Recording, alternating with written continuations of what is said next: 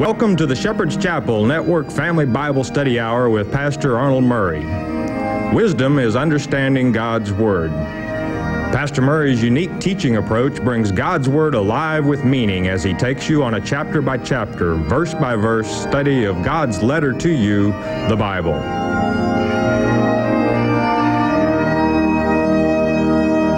And now here is Pastor Arnold Murray. Good day to you. God bless you. Say, welcome to the Shepherd's Chapel. Welcome to this Family Bible Study Hour. You know, the last lecture concerning the parable of the sower and the other parables grouped within that, it's all very important. And inasmuch as Jesus not speaking in a parable but explaining one when we come to the 37th verse, as to how Satan actually, the old devil, actually planted a seed here on earth. And the Greek word is very interesting so that you don't get off in fairy tales. The word in the Greek is sperma, specifically male sperm, and you can check that out in your Strong's Concordance. It's real easy.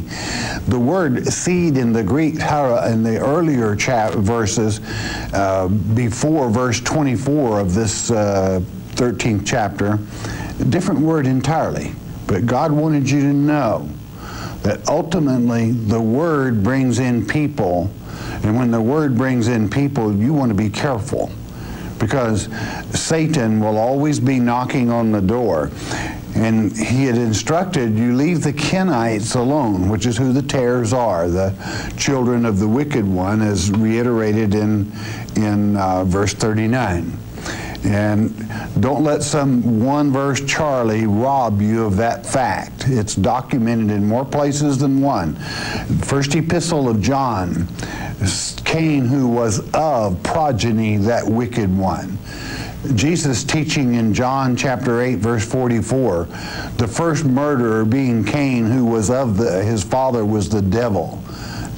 And Genesis chapter 4, verse 1, in the Hebrew, Ish it Yahweh, Eve saying, with the help of God, I got a man-child, Cain.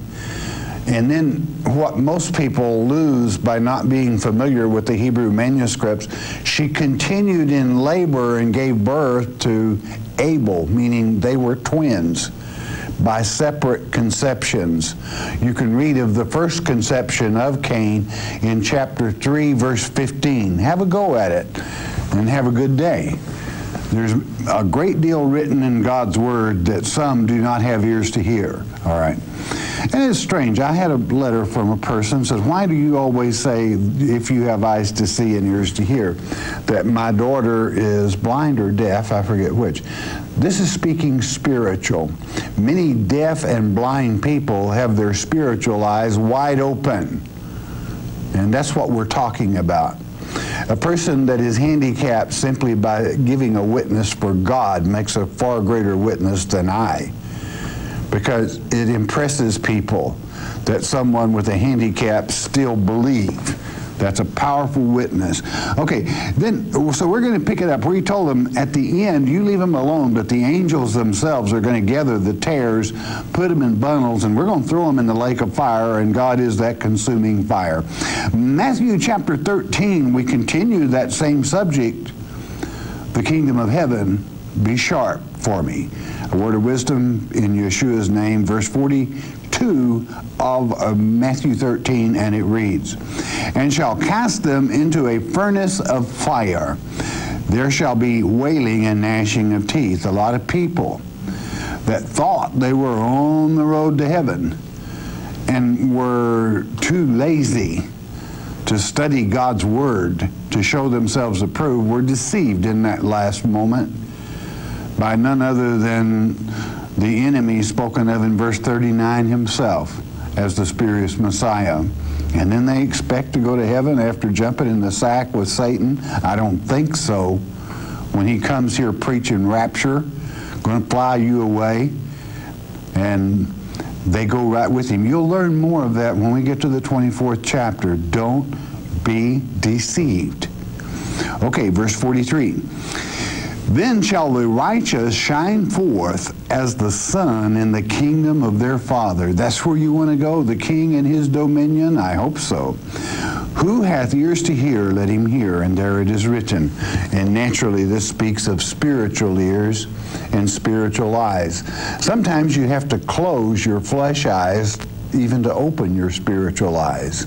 Sometimes you have to close your flesh ears so that your spiritual ears can hear the Word of God with understanding. Verse 44. He gives us another angle here, another side view. Again, the kingdom of heaven, he's telling you what it's like. The king, his dominion of heaven, is like unto a treasure hid in a field. We already know the field is the world, okay? That was, Christ described that in verse 38, okay? In the field, which when a man hath found, he hideth, and for joy thereof goeth and selleth all that he hath, and buyeth that field. In other words, there's nothing more important than God's truth. It is so valuable. It's your membership into the kingdom if you obey. It's your membership in the kingdom of heaven. And there's nothing of this field, meaning this world, which Satan basically is the prince of the air, there's nothing in it that compares to the value of God's love for his children, that great king. 45, again, the kingdom of heaven is like unto a merchant man seeking goodly pearls.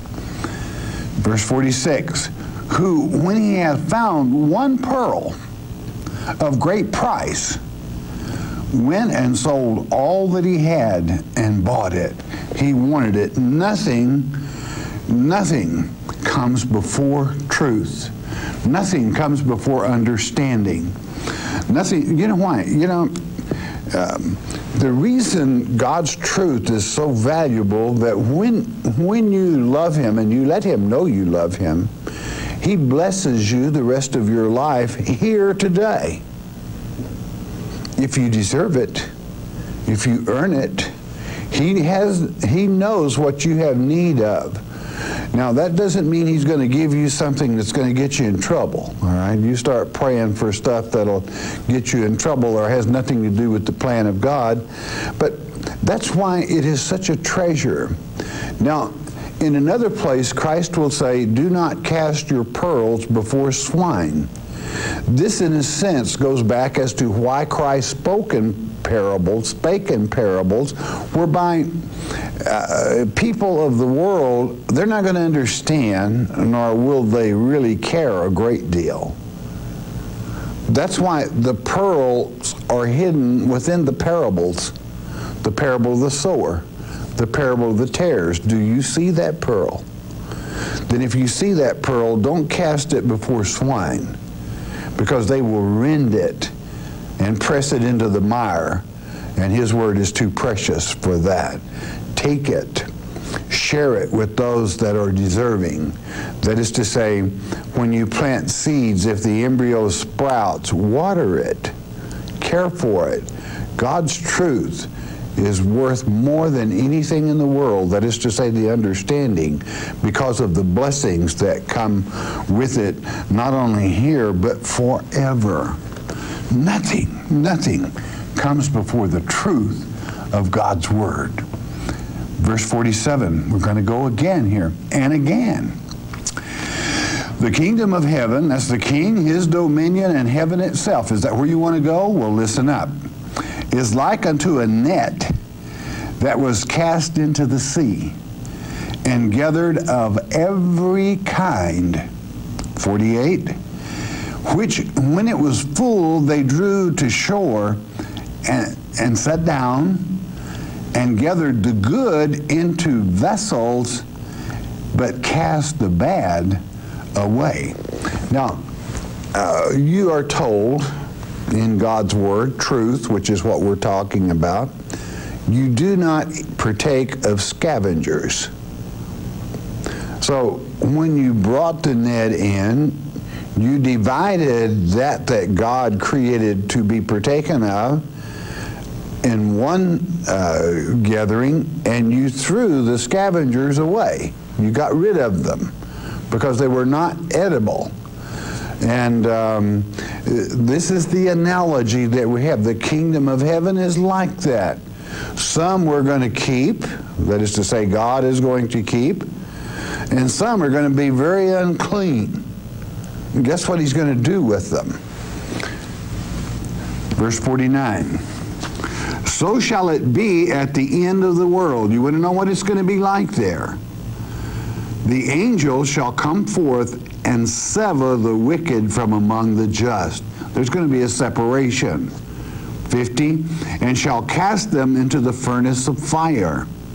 There shall be wailing and gnashing of teeth. Why? A lot of people have listened to one verse revolving rev so long in traditions of men that they don't understand, actually, aside from salvation, the working plan of God. Your works are not going to save you. But let me ask you something. You claim to love the Lord, and it would seem that some people have such a built-in rheostat to turn anyone off that says you've got to know a little about God's letter. He wrote the letter to you. If you love him, how can you but help want to absorb the letter? The information, the telling you how to avoid pain, the letter telling you how to be successful. Why wouldn't you want to understand in detail?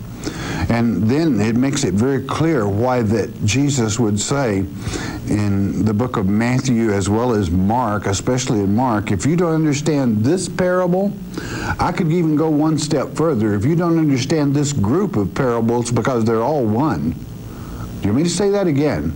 This group of parables that we have covered are all one. It's just one parable. If you don't understand it, you're not going to understand anything about God's Word, the other parables. Thus, separating those that have eyes to see and ears to hear from those that do not. Right out of the sack, right out of the net. The fiery furnace, of course, is the lake of fire written of in Revelation chapter 20. That's the time of the division.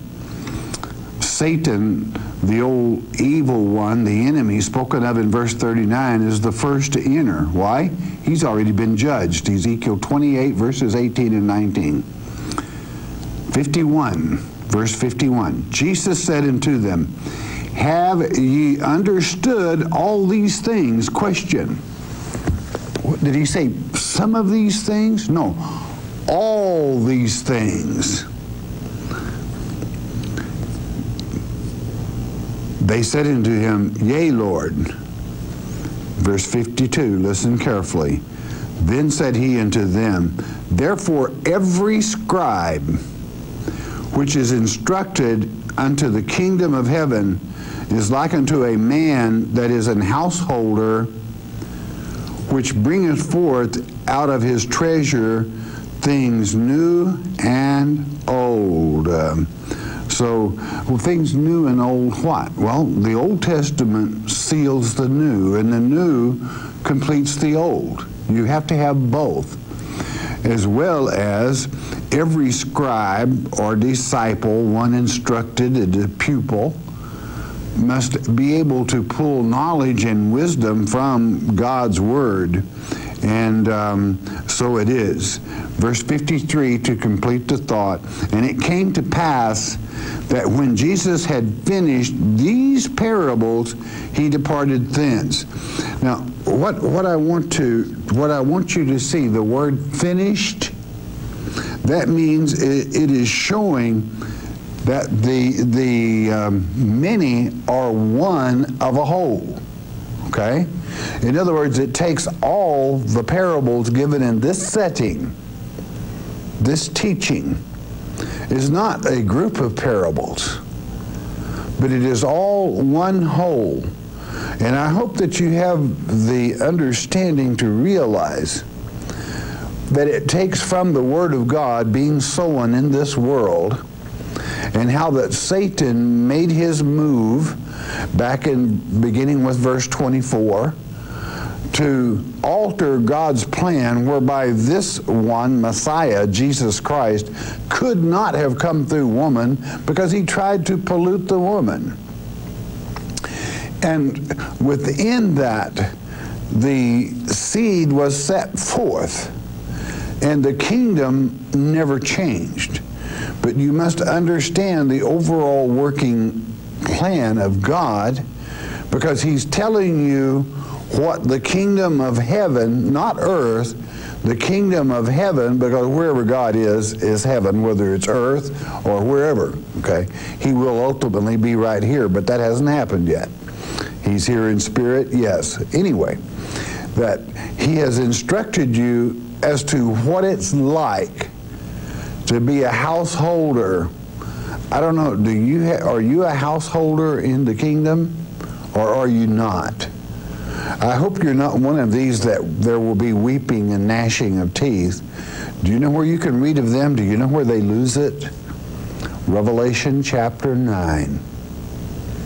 When the spurious Messiah comes first, preaching the rapture doctrine, his wagon is going to fill up in a hurry because of the miracles, because somebody forgot to tell some that the false Messiah comes first before the second advent or our gathering back to Christ.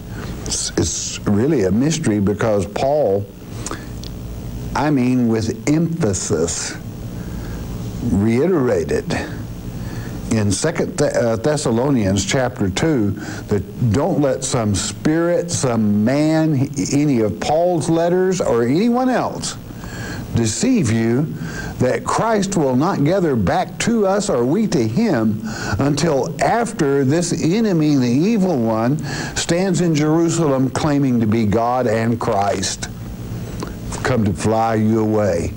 Or have you been taught that? Well, then if you haven't, I guarantee you, you've got some gnashing of teeth ahead of you. Sorry, Charlie. There's some that won't make it, that think they're in good standing. Do I rejoice in that? Certainly not. That's why I've dedicated my life to teaching the manuscripts, whereby people are not deceived by false teachings, the traditions of men that make void the Word of God. It is so important that you pick up on the word finished in this 53rd verse, because it ties all of these as a whole. It makes them one. You've got to understand all of them. Then that's no problem, because basically they're all in the same. It's the same message using different analogies as to what the kingdom is like. It even uses different professions, in case you happen to be in this profession: farmer, merchant, and so forth.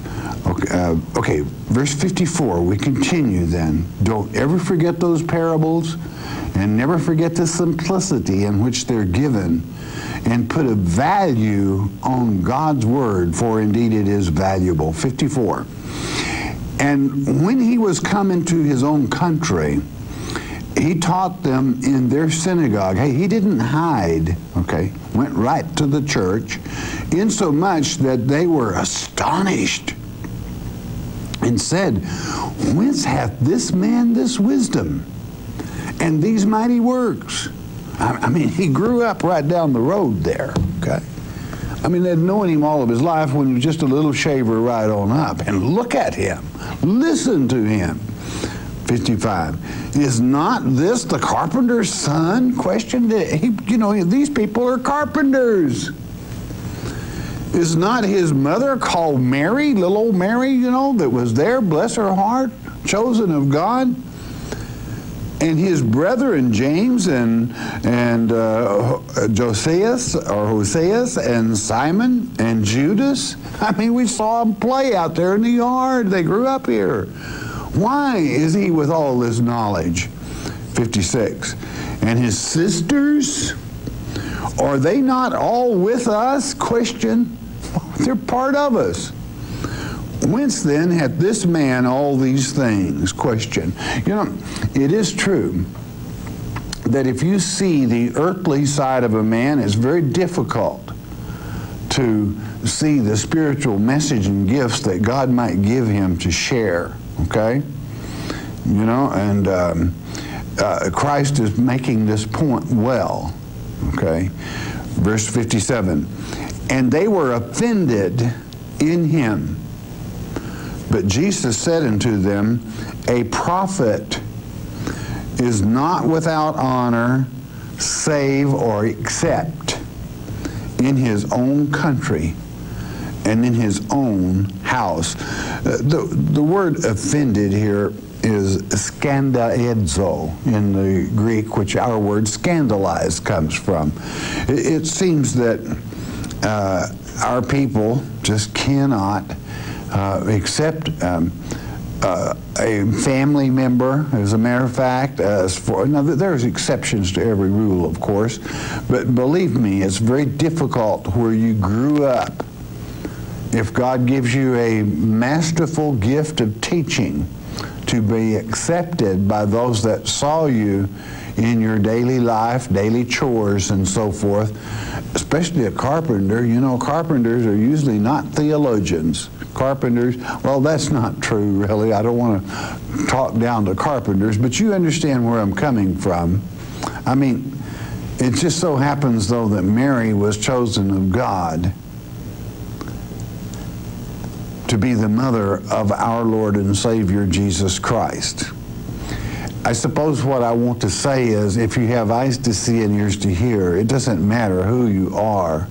If God chooses you, if God uses you, and this certainly is a pittance compared to the Son of God, the only begotten. I'm not talking on that level, but down to our level, the lesson for you, we are to follow him. Understand, if God gives you a gift, where you're to use it. If you choose to be successful, you will not find it necessarily among your own, all right? It holds to be true. The next verse, then, we come to finish the chapter 58. And he did not many mighty works there because of their unbelief. Why? You have to have faith before God will answer your request, or, meaning a healing or whatever the case. The individual must have faith. Unbelief is the cousin to faith. You can't have unbelief, because if you have unbelief, you're going to be an unfaither. Okay? You're not a faither. And if you doubt God, certainly he's not going to help you. He shouldn't. He's got to let you wallow in the mire until you finally come to your senses to realize there are better things in life than to walk around in a stupor all your life. Because many of you have a purpose, you have a destiny, you have a calling into truth and understanding, which brings you your reward, peace of mind, whereby you can acquire that treasure by finding it in his letter, in his word, and by the Holy Spirit, to receive gifts from God of understanding, whereby you can be blessed and have a good life, even with troubles in this earth age. I thank our Father for that. I think I will not say a great deal more about those parables, because those that understand will understand, and those that do not will not. But never give up. Continue and pray for wisdom from our Father. But lest I frighten someone into indecision, they're simple. A child can understand. It simply means God's truth is the most precious thing in the world, and that Satan will take it all away from you if you allow him. It's that simple. I can sum it up with those words. Chapter 14 and verse 1. At that time Herod the Tetrarch, fourth ruler, heard of the fame of Jesus. Boy, it's rolling, all right? Verse 2. And he said unto his servants, this is John the Baptist. He is risen from the dead, and therefore mighty works do show forth themselves in him. Herod always had this thing with John. I think old Herod kind of liked John. I know at least he admired him. I have no doubt about that. It was not Herod's wish to have John beheaded, as a matter of fact. His drunken stupor and love for his stepdaughter got him into that. But he cared for old John. And yet at the same time, he was kind of afraid of John. Listen to the report. Verse 3.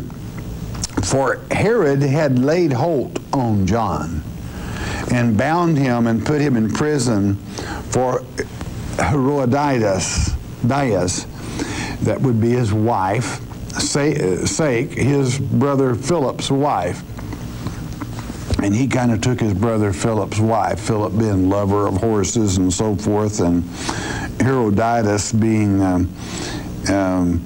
actually hero appearance. She must have been a dandy, huh? I guess she was because of her taste. Verse 4, for John said unto him, it is not lawful for thee to have her. Verse 5, and when he would have put him to death, he feared the multitude because they counted him as a prophet. Herod was afraid to put a sentence when he got on his case about taking his brother's wife away from him and marrying her or living with her or whatever the case was. John was not bashful. He spoke out. Verse 6, and when Herod's birthday was kept, the daughter of Herodias danced before them and pleased Herod. Oh, Salome, she danced. Oh, she was quite a dancer. Here, we got his birthday. He's probably about 3 sheets in the wind. You know what that means. Verse 7. Whereupon he promised with an oath to give her whatsoever she would ask. I mean, he was feeling good and making points with the little thing. Verse 8. And she, being before instructed of her mother, in other words, it was a plot. Who do you think was behind this plot? It was Satan, of course. Instructed of her mother, said, give me here John Baptist's head in a charger. That's a basket. That jolted him. Verse 9. And the king was sorry. He hated it. Nevertheless, for the oath's sake, he couldn't go back on that, see. And them that sat with him at meat, his high cronies, you know. I mean, they're all drunk. He gave his word. He's not going to go back on it. He commanded it to be given her. Verse 10. And he sent and beheaded John in the prison. 11. And his head was brought in a charger and given to the damsel, and she brought it to her mother. Happy birthday, darling. Now you can see what kind of people that there are of the world. What makes them that way? Well, some of them are pretty ornery all on their own, but Satan wanted John done away with. John had talked about Satan's little children when they came down to the stream and accused him. This is to say, Kenites parading as Pharisees and Sadducees. And he said, you wicked generation, you offspring of the devil. He called them what they were. Of the asp, if I remember right, is what he said, verse, which is a snake, serpent. The word in the Hebrew, back in the beginning of Genesis, is the upright one, so that and only serpent because of the glistening, shining one. Okay? Matter of fact, the old Pilgrim Bible translated it the shining one, not snake, because of the original manuscripts. Verse 12. And his disciples came, now that's John's disciples, not Christ's, and took up the body and buried it and went and told Jesus. Do you think they had to? No, he already knew. Our Father knows everything. Yeah, happy birthday, Herod. I would hate to be in Herodias's place when it comes Judgment Day. I would hate to have to answer for what she's going to answer for. And you know something? She sits on the other side of that gulf right now, dreading that day. Good for her. Good for her to be there. 13. When Jesus heard of it, he departed thence by ship into a desert place apart. And when the people had heard thereof, they followed him on foot out of the cities. They sought him. He was healing people that there was no balm or healers for. Paralyzed, blind. And he was successful. How do you think the word didn't get around? 14. And Jesus went forth and saw a great multitude, bunch of them, and was moved with compassion toward them, and he healed their sick. I'll tell you right now, there was about 10,000 of them, and I'll document that, and that's very probably conservative. There was probably near 12,000. Verse 15, and when it was evening, his disciples came to him, saying, this is a desert place, and the time is now past. Send the multitude away that they may go into the villages and buy themselves victuals. In other words, the word evening here is the first evening, and it's about 3 p.m. There's no quick trips, no restaurants, no grocery stores. We're in the desert. These people are there's about 10,000 of them. We got to do something. And, right to use common sense, nothing wrong with that, okay? But this is your lesson on feeding people, so don't miss one word of it. 16. But Jesus said unto them, they need not depart. Give ye them to eat. Now, naturally, what is the bread of life? Well, it's Christ himself. And what is the fish symbolic of? The cipher is Christianity, okay? Verse 17. And they say unto him, we have here but 5 loaves and 2 fishes.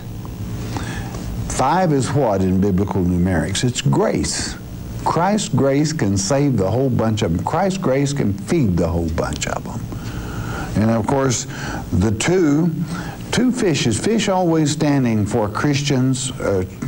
It was the sign that the early disciples would place on a door, meaning Christians are meeting here, because of the cipher in the language, which would read, being ciphered, Jesus Christ, Savior of Israel, okay? And that being the Christian sign. 18, and he said, bring them hither to me. 19, and he commanded the multitude to sit down on the grass. Take all this in now.